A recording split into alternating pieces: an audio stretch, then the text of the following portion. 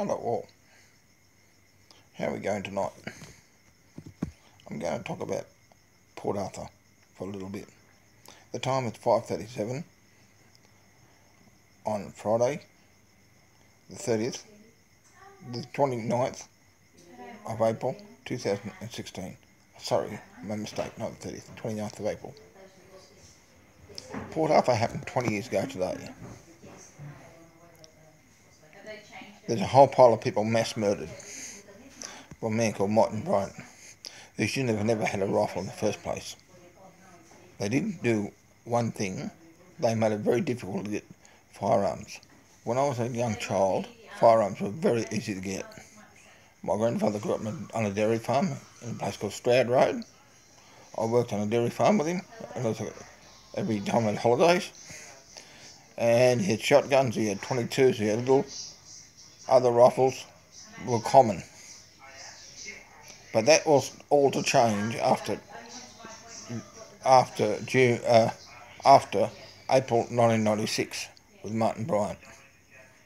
To the better, to the worse, it's hard to say, but I believe this is was part of the coming up Agenda 2030, which was Agenda 21 at the time.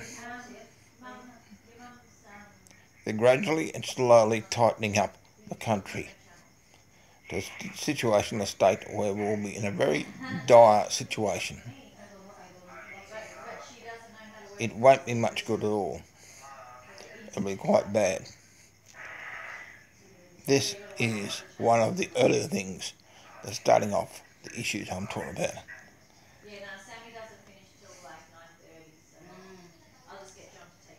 April the 29th, 1996, Martin Bryant murdered a mass of people in Port Arthur in Tasmania.